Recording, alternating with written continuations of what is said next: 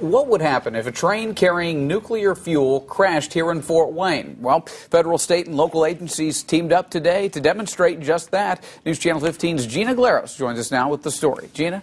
Mark, since the mid-90s, the program has held accident exercises across the country. Today, it came to Indiana for the very first time.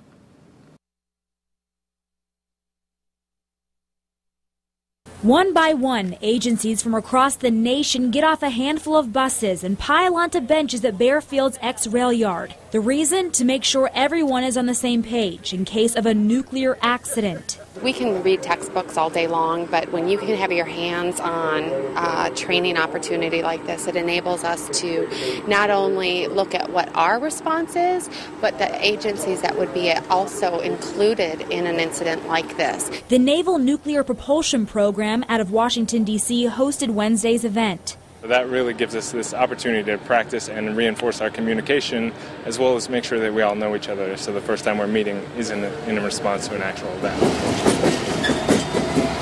During the simulation, a truck runs into a shipment of solid metal nuclear fuel.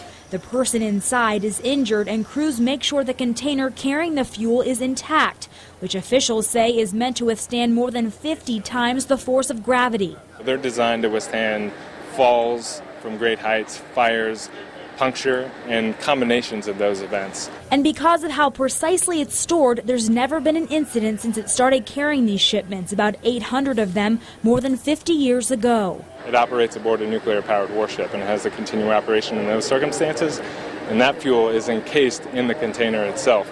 So regardless of what happens on the railway here, there really isn't a concern for the public. As this simulation leaves Fort Wayne and picks back up across the country,